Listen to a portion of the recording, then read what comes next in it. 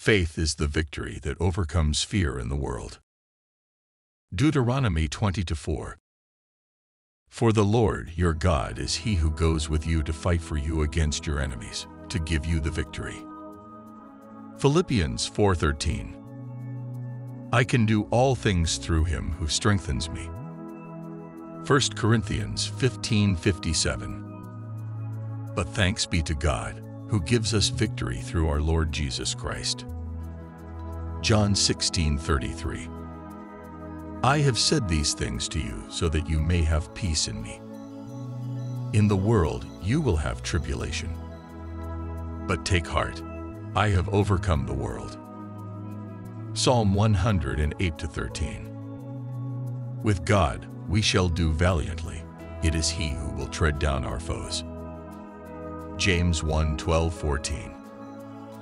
Blessed is the man who remains steadfast under trial, for when he has stood the test, he will receive the crown of life, which God has promised to those who love him.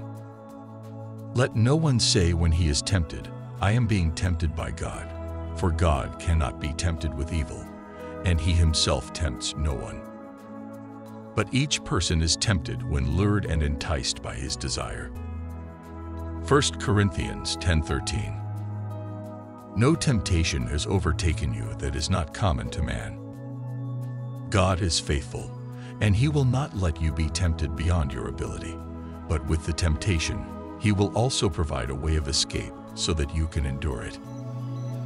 Deuteronomy 20:1-4. When you go out to war against your enemies and see horses and chariots and an army larger than your own, you shall not be afraid of them. For the Lord your God is with you, who brought you up out of the land of Egypt. And when you draw near to the battle, the priests shall come forward and speak to the people and say to them, Hear, O Israel, today you are drawing near for battle against your enemies. Let not your heart faint. Do not fear or panic or be in dread of them, for the Lord your God is he who goes with you to fight for you against your enemies, to give you the victory. 2 Corinthians 12:9-10. But he said, My grace is sufficient for you, for my power is made perfect in weakness. Therefore, I will boast gladly of my weaknesses, so that the power of Christ may rest upon me. For Christ's sake, I am content with weaknesses, insults, hardships, persecutions, and calamities. When I am weak, then I am strong. Ephesians 6:10. Finally, be strong in the Lord and in the strength of his might. Ephesians 6:13. Therefore, take up the whole armor of God, that you may be able to withstand in the evil day, and having done all, to stand firm. John 14:26. But the Helper, the Holy Spirit, whom the Father will send in my name, will teach you all things and bring all that I have said to you to your remembrance. Romans 8:37. No, through him who loved us, we are more than conquerors in all of these things. Proverbs 24:16. For the righteous fall 7 times and rise again, but the wicked stumble in times of calamity. Revelation 21:6-7. And he said to me, It is done. I am the Alpha and the Omega, the beginning and the end.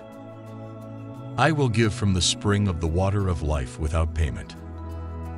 The one who conquers will have this heritage. I will be his God, and he will be my son. 1 John 5:4. For everyone who has been born of God overcomes the world. And this is the victory that has overcome the world, our faith. James 1:1-27. James, a servant of God and the Lord Jesus Christ, greetings to the 12 tribes in the dispersion. Count it all as joy, my brothers, when you face different kinds of trials, because you know that testing your faith makes you more stable. And let faithfulness have its full effect, so that you can be perfect and complete, missing nothing. If any of you lacks wisdom, Let him ask God, who gives generously to all without reproach, and it will be given to him. Revelation 12:10. And I heard a loud voice in heaven, saying, Now the salvation and the power and the kingdom of our God and the authority of his Christ have come. For the accuser of our brothers has been thrown down, who accuses them day and night before our God. Luke 10:19. Look, I've given you the power to walk on snakes, scorpions, and all the enemy's power. Nothing will hurt you. 2 Peter 3:9. The Lord is not slow to fulfill his promise, as some count slowness, but is patient toward you, not wishing that any should perish, but that all should reach repentance. 2 Corinthians 2:14. But thanks be to God, who in Christ always leads us in triumphal procession, and through us spreads the fragrance of his knowledge everywhere. Proverbs 21:31. The horse is made ready for the day of battle, but the victory belongs to the Lord. Isaiah 41:13. For I, the Lord your God, hold your right hand. I say to you, fear not, I am the one who helps you. 1 John 1-9. He is faithful and just to forgive our sins and cleanse us from all unrighteousness if we confess them. 1 John 5:4-5. For everyone who has been born of God overcomes the world. And this is the victory that has overcome the world, our faith. Who is it that overcomes the world except for the one who believes that Jesus is the Son of God? Matthew 16:18. And I tell you, you are Peter, and I will build my church on this rock, and the gates of hell shall not prevail against it. 1 Peter 3:18. For Christ also suffered once for sins, the righteous for the unrighteous, that he might bring us to God, being put to death in the flesh, but made alive in the Spirit. 1 John 4:4. You are of God, and you have triumphed over them, because he who is in you is greater than he who is in the world. Romans 8:31. So, what shall we say in response to these events? If God is for us, who can be against us? 2 Timothy 2:15. Do your best to present yourself to God as one approved, a worker who does not need to be ashamed, rightly handling the word of truth. Hebrews 11:1. Now faith is the conviction of things unseen and the assurance of things hoped for. James 5:13. Is any one of you suffering? Let him pray. Is anyone cheerful? Let him sing praise. 1 Chronicles 11:14. But he took his stand amid the plot, defended it, and killed the Philistines. And the Lord saved them with a great victory. John 3:17. God did not send his Son into the world to condemn the world, but to save the world through him. 2 Corinthians 10:4. The weapons of our warfare are not of the flesh, but have divine power to destroy strongholds.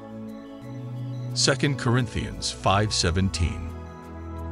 Therefore, if anyone is in Christ, he is a new creation. The old has passed away, behold, the new has come. Ephesians 6:10-18. Finally, be strong in the Lord and the strength of his might. Put on the whole armor of God, so that you can stand against the devil's schemes. We are fighting not against flesh and blood, but against rulers, authorities, cosmic powers over this present darkness, and spiritual forces of evil in the heavenly places. Therefore, take up the whole armor of God, that you may be able to withstand in the evil day, and having done all, to stand firm. Stand therefore, having fastened on the belt of truth, and having put on the breastplate of righteousness. Romans 6:14. For sin will have no dominion over you, since you are not under law, but under grace. Psalm 8-2. Out of the mouths of babies and infants, you have established strength because of your foes, to still the enemy and the avenger. Genesis 18:14. Is anything too hard for the Lord? At the appointed time, I will return to you, about this time next year, and Sarah shall have a son. Mark 11:24. Therefore, I tell you, whatever you ask in prayer, believe that you have received it, and it will be yours. 1 Corinthians 15:55. O death, where is your victory? O death, where is your sting? Jeremiah 29:11. For I know the plans I have for you, declares the Lord, plans that will prosper you rather than harm you, plans that will give you a future and hope. 1 Corinthians 15:57-58. But thanks be to God, who gives us victory through our Lord Jesus Christ. So, my dear brothers, be firm, don't move, and always do more work for the Lord, knowing that your work is not in vain when you do it for the Lord. Romans 8:1. There is therefore now no condemnation for those who are in Christ Jesus. Joshua 10:8. And the Lord said to Joshua, do not fear them, for I have given them into your hands. Not a man of them shall stand before you. Romans 8:1-39. There is therefore now no condemnation for those who are in Christ Jesus. For the law of the Spirit of life has set you free in Christ Jesus from the law of sin and death. God has done what the law, weakened by the flesh, could not do. By sending his own Son in the form of sinful flesh and for sin, he punished sin in the flesh so that the righteous requirement of the law could be met in us, who don't walk according to the flesh, but according to the Spirit. Those who live according to the flesh set their minds on the things of the flesh, but those who live according to the Spirit set their minds on the things of the Spirit. Revelation 12:11. And they have conquered him by the blood of the Lamb and by the word of their testimony, for they loved not their lives even unto death. 1 Corinthians 15:51. Behold, can I tell you a mystery? We shall not all sleep, but we shall all be changed. Romans 8:28. And we know that all things work together for good for those who love God and are called according to his purpose. John 3:16. For God so loved the world that he gave his only Son, that whoever believes in him should not perish, but have eternal life. Hebrews 13:6. So we can confidently say, the Lord is my helper. I will not fear. What can man do to me? Colossians 2:15. He disarmed the rulers and authorities and humiliated them by triumphing over them. 1 Corinthians 15:52. In a moment, in the twinkling of an eye, at the last trumpet. The trumpet will sound, the dead will be raised imperishable, and we shall be changed. John 14:6. Jesus told him, I am the way, the truth, and the life. No one comes to the Father except through me. Acts 2:27. You will not abandon my soul to Hades, nor allow your Holy One to see corruption. 1 Peter 5:8. Be sober-minded, be watchful. Your adversary, the devil, prowls around like a roaring lion, seeking someone to devour. Romans 8:38-39. For I am sure that neither death nor life, nor angels nor rulers, nor things present nor things to come, nor powers, nor height nor depth, nor anything else in all creation, will be able to separate us from the love of God in Christ Jesus our Lord. Psalm 60:12. With God we shall do valiantly. It is he who will tread down our foes. Romans 8:31-32. So, what shall we say in response to these events? If God is for us, who can be against us? How can He not graciously give us all things if He did not spare His own Son, but gave Him up for us all?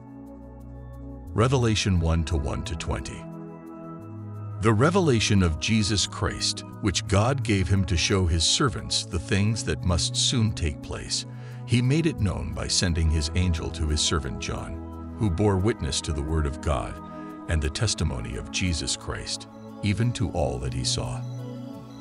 Blessed is the one who reads aloud the words of this prophecy, and blessed are those who hear and keep what is written in it, for the time is near. From John to the 7 churches that are in Asia, grace to you and peace from Him who is, and who was, and who is to come, and from the 7 spirits who are before His throne, and from Jesus Christ the faithful witness, the firstborn of the dead, and the ruler of kings on earth. To Him who loves us and has freed us from our sins by His blood. 2 Timothy 4:7. I have fought the good fight, finished the race, and kept my faith. 2 Timothy 1:7. God gave us a spirit not of fear, but of power, love, and self-control. 1 Corinthians 15:55-57. O death, where is your victory? O death, where is your sting? The sting of death is sin, and the power of sin is the law. But thanks be to God, who gives us the victory through our Lord Jesus Christ. Psalm 3-8. Salvation belongs to the Lord. Your blessing be on your people. 1 John 3-8. Whoever practices sinning is of the devil, for the devil has been sinning from the beginning. The Son of God appeared to destroy the works of the devil. 1 Peter 2-9.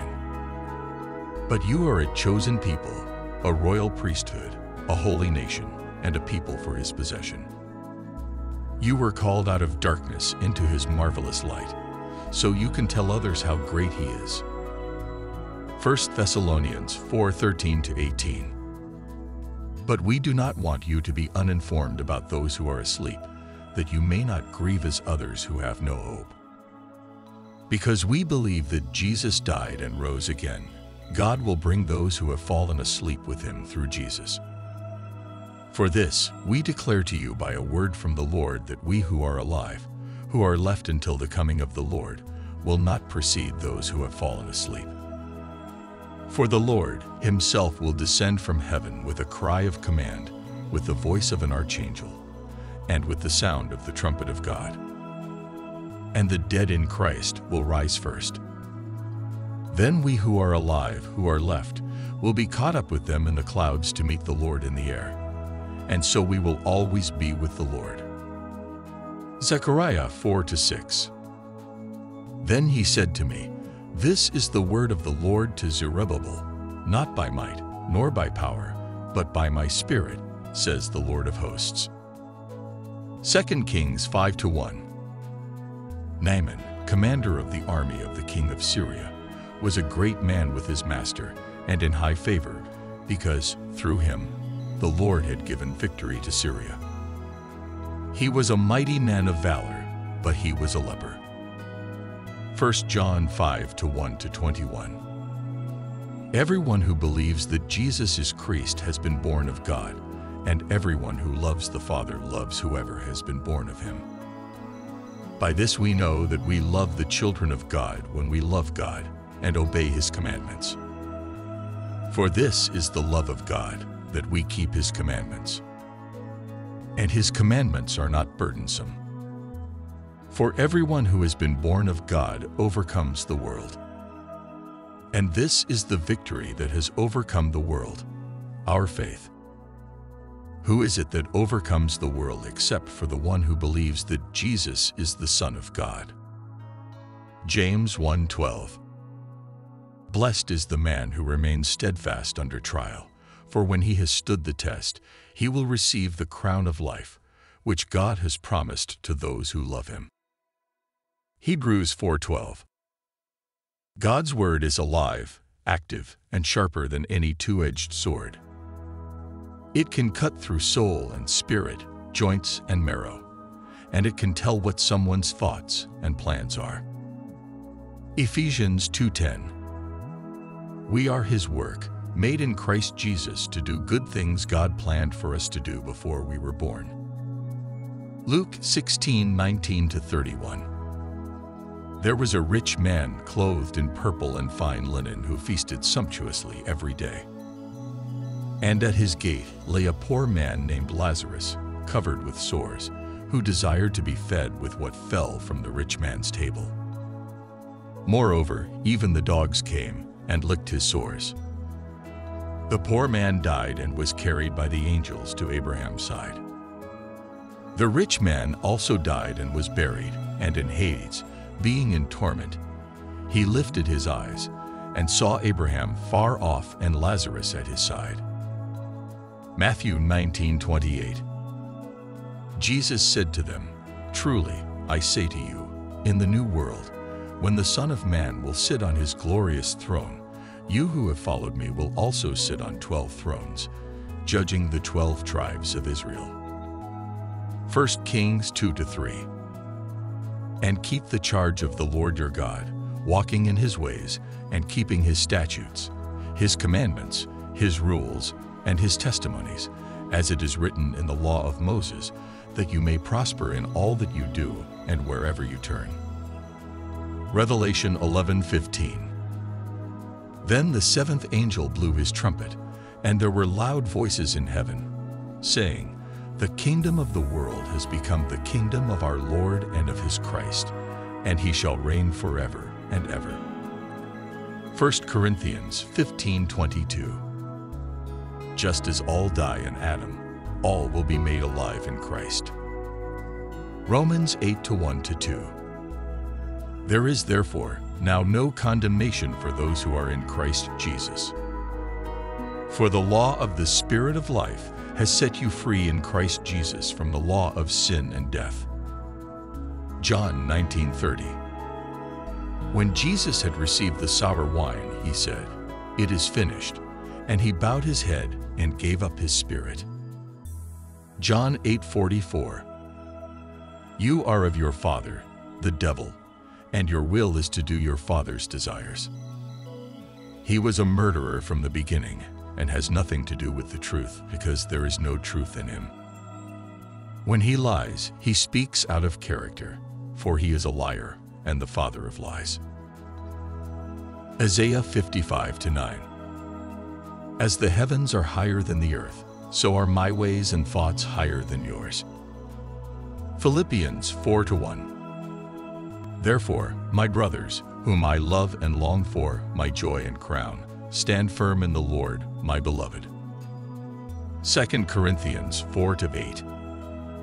We are afflicted in every way but not crushed, perplexed, but not driven to despair. Romans 6:4. We were buried with him by baptism into death, so that just as Christ was raised from the dead by the glory of the Father, we too might walk in the newness of life. John 20:17. Jesus said to her, Do not cling to me, for I have not yet ascended to the Father, but go to my brothers and say to them, I am ascending to my Father and your Father, to my God and your God. Matthew 24:1-51. Jesus left the temple and was going away when his disciples pointed out the temple's buildings. But he answered them, You see all these, do you not? Indeed, I say to you, there will not be left here one stone upon another that will not be thrown down. As he sat on the Mount of Olives, the disciples came to him privately, saying, Tell us, when will these things be, and what will be the sign of your coming and the close of the age? And Jesus answered them, See that no one leads you astray.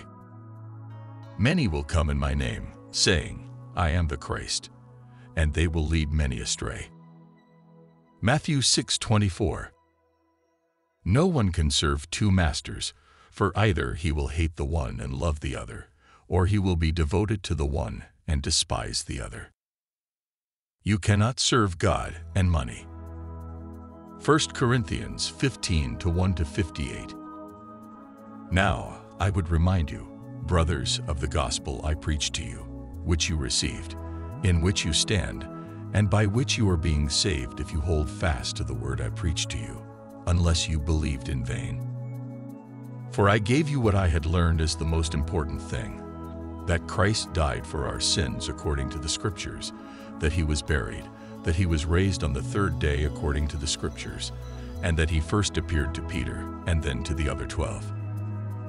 Romans 5-8. But God shows his love for us in that while we were still sinners, Christ died for us. Matthew 17 1-9. And after 6 days, Jesus took Peter and James and John, his brother, and led them up a high mountain by themselves.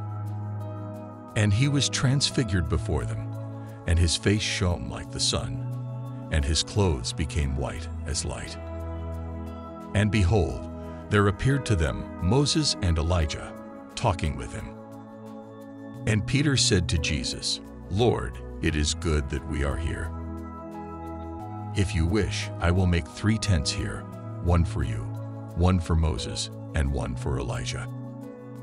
He was still speaking when, behold, a bright cloud overshadowed them. And a voice from the cloud said, This is my beloved Son, with whom I am well pleased. Listen to him. Revelation 20 1-15. Then I saw an angel coming down from heaven, holding the key to the bottomless pit, and a great chain in his hand. And he seized the dragon, that ancient serpent, who is the devil and Satan, and bound him for 1,000 years, and threw him into the pit, and shut it, and sealed it over him, so that he might not deceive the nations any longer until the 1,000 years were ended. After that, he must be released for a little while. Then I saw thrones, and seated on them were those to whom the authority to judge was committed. Also, I saw the souls of those who had been beheaded for the testimony of Jesus and for the word of God, and those who had not worshipped the beast or its image, and had not received its mark on their foreheads or hands. They came to life and reigned with Christ for 1,000 years. The rest of the dead did not come to life until the 1,000 years had ended. This is the first resurrection. Philippians 4 1-23. Therefore, my brothers, whom I love and long for, my joy and crown, stand firm in the Lord, my beloved. I entreat Euodia, and I entreat Syntyche to agree in the Lord. Yes, I also ask you also, faithful companion, to help these women who have labored side by side with me in the gospel, together with Clement and the rest of my fellow workers, whose names are in the book of life. Rejoice in the Lord always. Again, I will say, rejoice. Let your reasonableness be known to everyone. The Lord is at hand. 2 Corinthians 2 1-17. I made up my mind not to make another painful visit to you. For if I cause you pain, who else can make me happy but the one I've hurt? And I wrote as I did so that when I came, I might not suffer pain from those who should have made me rejoice, for I felt sure that my joy would be the joy of you all. I wrote to you out of much affliction and anguish of heart, and with many tears, not to cause you pain, but to let you know my abundant love for you. If anyone has caused pain, it has been caused not only to me, but, in some measure, to all of you. Romans 8:37-39. No, through him who loved us, we are more than conquerors in all of these things. For I am sure that neither death nor life, nor angels nor rulers, nor things present nor things to come, nor powers, nor height nor depth, nor anything else in all creation, will be able to separate us from the love of God in Christ Jesus our Lord. Thank you for joining us. We hope this video has been a blessing to you. Be sure to like this video and subscribe to our channel so you might continue to be encouraged by the word of the Lord. Have a blessed day.